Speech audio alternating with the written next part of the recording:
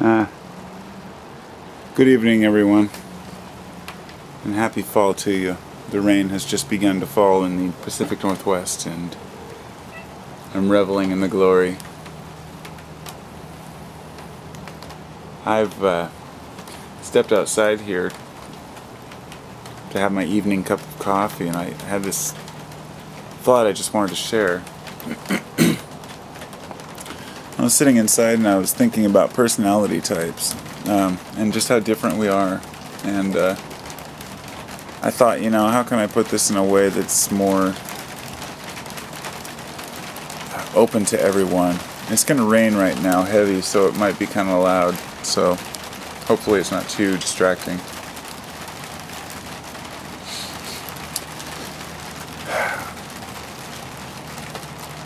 I don't know. Some of these things are hard to explain.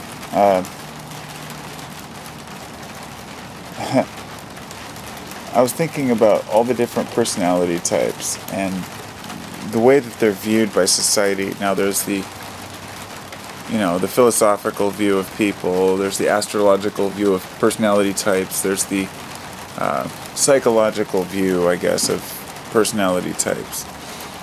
And every group has their own different idea about where these traits come from as a human.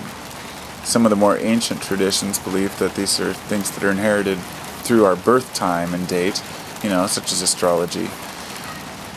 Others, such as, psychiatry, tell us that it's from our experiences as well as our genetics. I should say the psychiatrist's job would be to say that it comes from personality traits, and then there's the doctor, who even further complicates things by telling us which is genetic.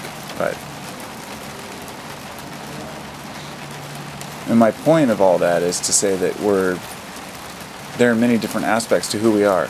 It's not just where you grow up, it's not just what's in your genes, and it's not just the time of your birth or when you were born, it's all of those things, and they seem to all have an effect in their own way.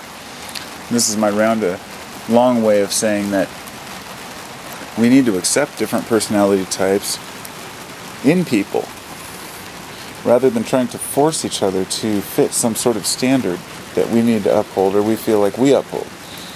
I guess I'll give you an example so I can explain myself better. Let's say me. I'm a very intense person. I'm very fast-paced at everything I do. I like to get shit done quick.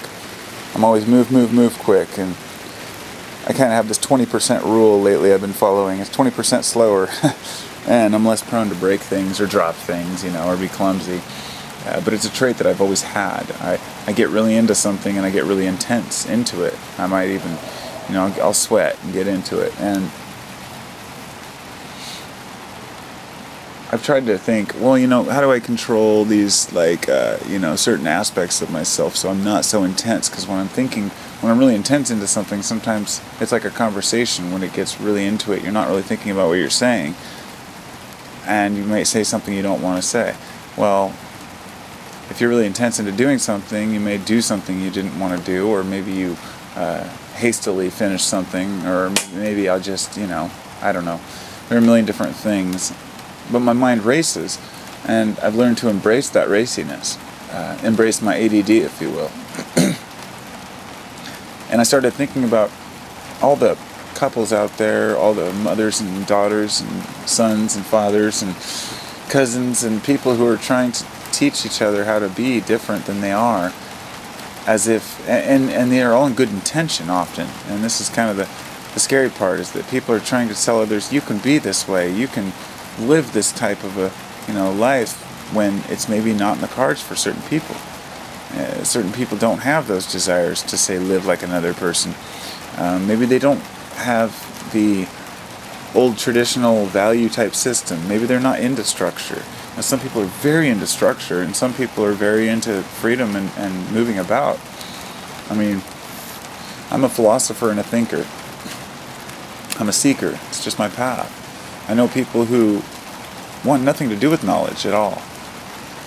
I've had friends that want nothing to do with knowledge, I mean, everybody likes to learn a little bit, but, the degree of knowledge that's available to us today, it makes me wonder why more people aren't seeking it. But I understand that it's not some people's path. So I don't push that or say, oh, you should be smarter, nor would I expect a person to tell me that I need to be dumber or stop researching, although, people have.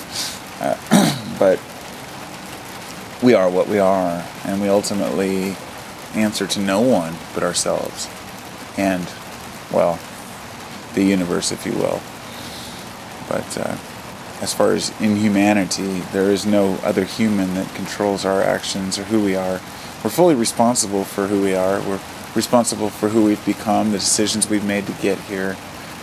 And when I hear people placing blame on, their parents for the way they are, there's the same condition of blaming the government for the way we are. It becomes a disease of paranoia, and it's kind of a bummer to see sometimes. Well, I bid you all farewell, and I hope you have a great evening, afternoon, day, whatever it is. Another angle to consider there, You may be in a different mood than me. When you're watching this video, you may be angry, you may be happy about, things generally in your life. If you run across a particular subject or video in a different time in your life, you may be more receptive to it. Or if somebody is trying to convince you or show you something, you may be more receptive to it a year or two down the road. I think it's one of the most important things is a message of tolerance that I'd love to, be able to convey to people, that to take a breath whenever you get frustrated with someone and ask yourself, is this person doing anything that's really bad, or are they just different? Is this person trying to physically or mentally actually harm me, or are they just defending their position or feeling a certain way or strongly about something, or maybe they're misinformed? And I think that the more understanding we have about one another and why we do the things we do, the easier it'll be for us to stop pointing the finger at others and realize that we are fully in control of our destiny. But at the same time, all these different personality types out there, all the different types of people are needed to keep this thing operating. Not this system in play, but our system, the human system. What makes us us. And I like humans. So, there.